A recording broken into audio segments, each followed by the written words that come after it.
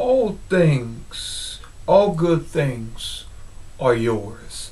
Look what the Word of God says in Psalms 34, the 10th verse. A very positive word for today. The young lions do like and suffer hunger, but they that seek the Lord shall not want or lack any good thing. Glory be to God. According to God's word, his precious promise to us, that you will not lack anything if you seek the Lord and your God. Because according to his word here, that the young lions, even though with all their strength and all their power and all their ability to get meat or gather meat for themselves, they will lack in some areas.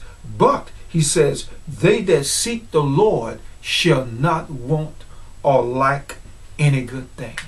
Dearly beloved, our God, our Heavenly Father, desires to bless us in a very special way. We have to get to a place of just acknowledging that, and that is by faith. When we believe that we are the ones who supply for ourselves and we don't need God in every aspect of our lives, that's, dearly beloved, when we began to fail. But when we recognize that God, our Father, is always gathering and preparing for us something that we might be blessed by him, and we have no lack of anything at all in our lives. I remember the other day that, well, it was a while ago, but I saw this particular bird that was sitting in the tree, just looking around. Then all of a sudden, the bird went down onto the ground and plucked up a worm that was on the ground crawling. And and I thought to myself, the Word of God teaches that our Lord takes care even the birds of the air. And you know what?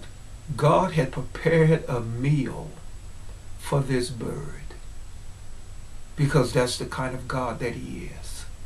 And dearly beloved, I want you to know today that God, our Father, is preparing constantly and consistently to meet our very needs. We just have to receive it, dearly beloved, by faith.